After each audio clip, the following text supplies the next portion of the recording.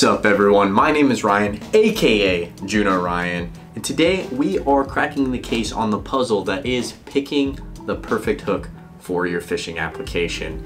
You walk into a tackle store and there is just this enormous wall of hooks, all of different sizes, shapes, colors, everything from these giant 16-0s all the way down to tiny little number 10s the size of your finger, and you just want to catch some fish. You don't really know what you're looking for at all. Well, today's video, we're gonna go over really the basics of how to pick a hook for your fishing application.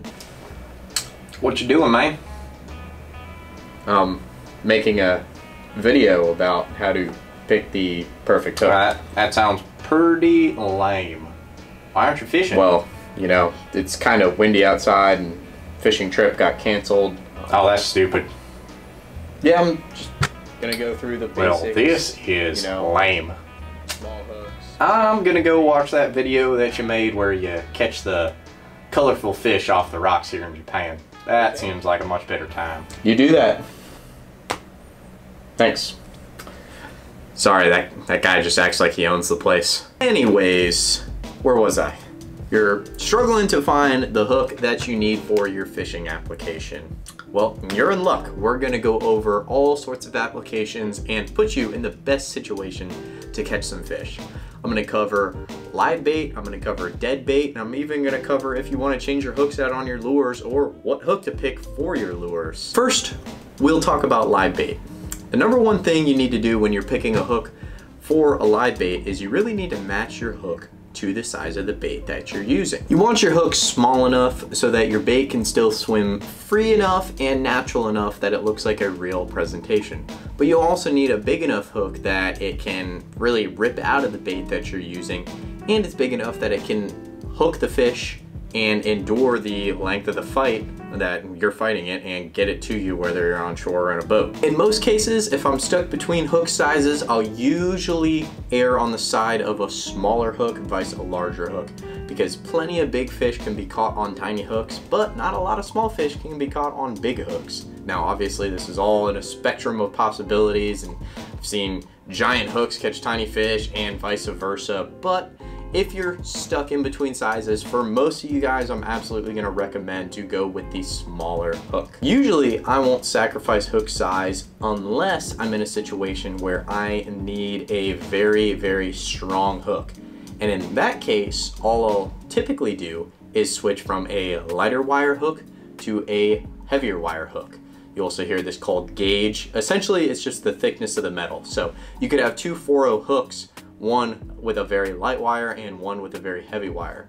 If I'm fishing around pretty giant structure, I'm gonna be fishing really tight drag, braided lines, and not gonna let them pull very much, I am gonna fish a heavy gauge hook.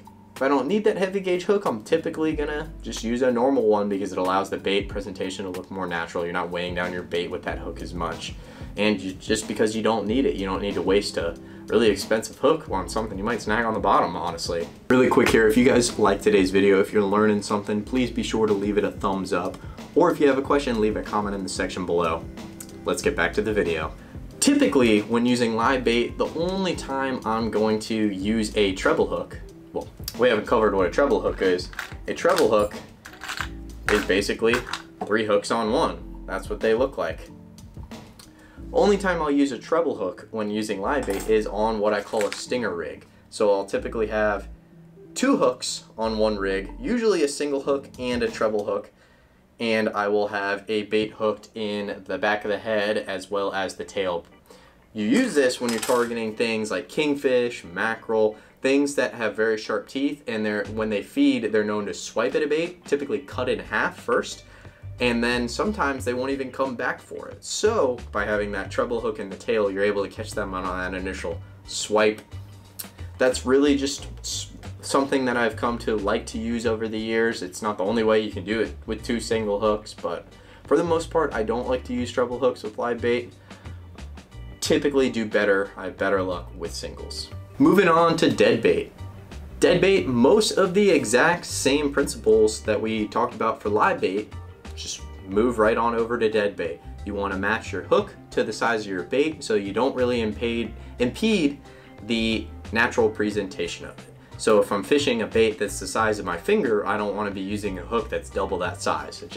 It looks stupid. You know it's not a natural looking presentation. However, with dead bait, we do have a little bit more flex in our hook size because our bait is motionless. So you're not impeding the presentation as much. So typically with dead bait, what I try and imagine is what my target species is. If I know specifically what it is, I will pick a hook to try and match that target species within reason. So you don't have to go super crazy here. Pretty much a size 10 to a 7.0, it sounds like a broad spectrum, but that size range will catch 98% of the fish out there. Let's say we have a bait the size of my hand. A 6.0 is plenty size for that. Bait the size of my hand, hook goes through, that will work fine. And I can catch most fish out there on a 6.0 hook. The few times that I would use something like these giant 16.0 hooks, it's when I'm targeting an absolute monster. So when we're land-based shark fishing for giant bull sharks, hammerheads, tigers, or we're targeting Goliath grouper, just giant fish that are absolutely out of the ordinary, not what the typical angler will target.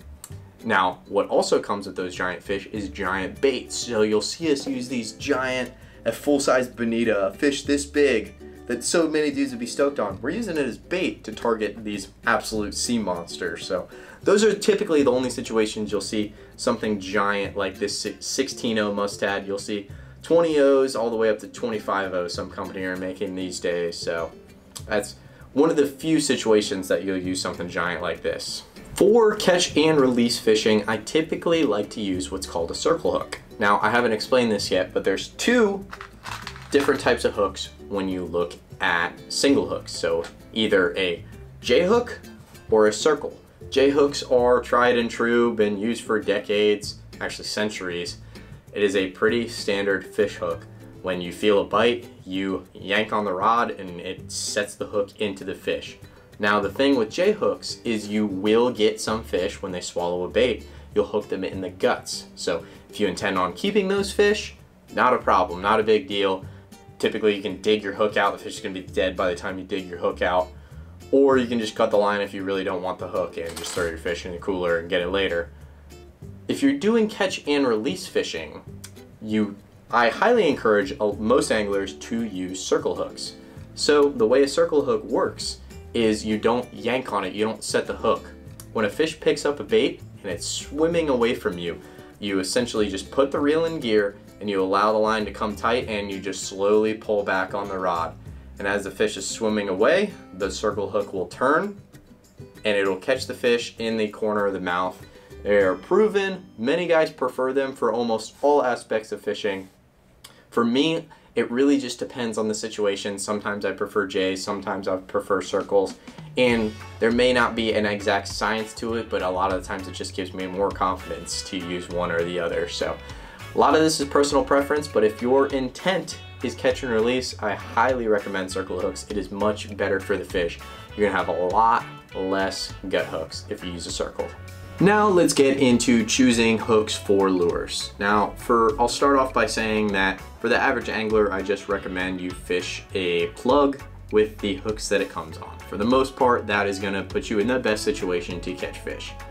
Now, if you watched my recent video where I was catching mahi offshore, targeting them with a lipped plug, I mentioned how I like to use single hooks on the plug, not because it hooks fish better. Honestly, I'm under the assumption right now that it doesn't hook fish as well, but it's for a safety reasons, because when you bring a flailing fish into a boat full of people that may not be experienced with fish, that fish is jumping around, shaking its head, there's a large potential for someone to get hooked, especially if there's treble hooks. Honestly, when it comes to single hooks on plugs, I don't recommend them for a lot of people just because it seems like they don't get the best hookups with some fish. Now, when a fish is hooked, it stays really well. It's a wide gap. It holds on to more meat of the fish. I've even made a video about this in the past, and honestly, 2019 me would disagree with 2017 me. Dang, I've been doing this for a little bit. 2017 me in the fact that I wouldn't recommend it for a lot of people to change their hooks on their plugs. When it comes to changing your hooks on your plugs, only really change them if you have a specific reason. If it's safety, if it's catch and release and you don't want treble hooks putting a bunch of holes into fish, if you want to switch them out for barbless hooks for that exact same reason because it just doesn't put as big a hole into a fish, or if the plug that you bought has really light wire, crappy hooks, like on a Zara Spook for instance, typically they don't have very good hooks. So in that case I like to change them, but I'll change them to typically a stronger treble hook. But for the most part, 90% of the time on some type of plug, I recommend you all don't change the hooks on them. They're gonna be fine. When it comes to a jerkbait, soft plastic, swim bait, for the most part, I stick to the exact same mantra that we talked about when it comes to dead bait and live bait, matching it to the size of your bait. If it should not impede the action of the soft plastic that you're using. Additionally, if you're fishing around heavy structure, you're fishing for really big, strong fish, you might want to go with a heavier gauge hook or a heavier gauge jig head. If you're fishing for very small fish with a finesse setup, you can get away with a super light wire hook. It's really just application based, so put a little thought into what you're doing. You'll be able to pick up the perfect hook for your situation. Some overall take-home points from the video. You've heard me say it once, you've heard me say it actually probably like 10 times. When you're picking a hook, you want to match it to the size of your bait, whether that's live bait, dead bait, or a lure. That is really the primary thing you should be looking at. Secondarily, you should be looking at what fish you're targeting, if you are targeting a specific fish. If not, refer back to point number 1 and just try and match your bait to, or match your hook to your bait. So much that it doesn't affect the action of the bait, whether it's live, dead, or a lure. Y'all, I hope you learned something in today's video. If you want more informative content like this, absolutely drop a comment in the section below detailing what you want to see. I read all of the comments. I try to reply back to all of you guys. Sometimes it just becomes too overwhelming, but I really do appreciate those comments, so keep them coming. If you liked today's video, please make sure to leave it a thumbs up. It does really big things for the channel. It allows me to keep making videos for you guys like this.